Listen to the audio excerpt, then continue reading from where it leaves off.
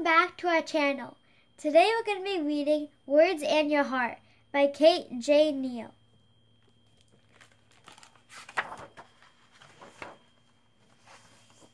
This book is about your heart, the little bit inside of you that makes you, you.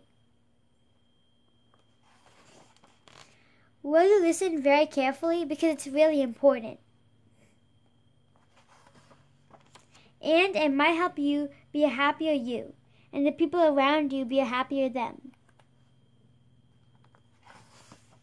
You see, the words that go into your ears can actually affect your heart, the little bit inside of you that makes you, you. Your words can do amazing things. They can describe things if they are big or if they are little. They can explain stuff so you understand that it goes zip, zoosh, boom. Or spin, tinkle, ping.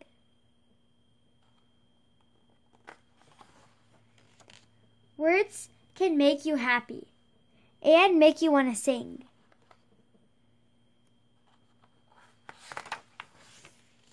But sometimes words can make you cry. We all know what sort of words those are. You see, sometimes words can be like a deadly arrow.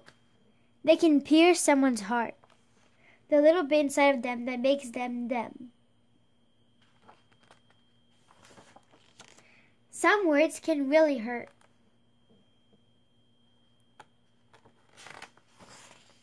Words have power. Your words can actually change the way someone's heart feels, the little bit inside of them that makes them them. If someone feels sad, your words can cheer them up. If someone feels weak, your words can help them feel stronger. If someone wants to give up, your words can help them keep going. Your words can make them giggle, make them grin, make them laugh out loud and roll around. Do you get it? Your words are amazing and powerful. How about we use our words to look after each other's hearts, the little bit inside of us that makes us, us. Let's try it together and see the difference it makes. Today, somebody's world can be a better place because of you. Thank you. Doesn't that make your heart feel good?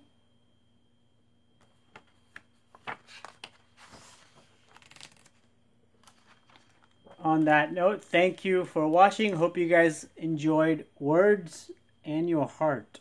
Stay tuned for another book read coming soon. Take care, guys, and thank you so much for watching.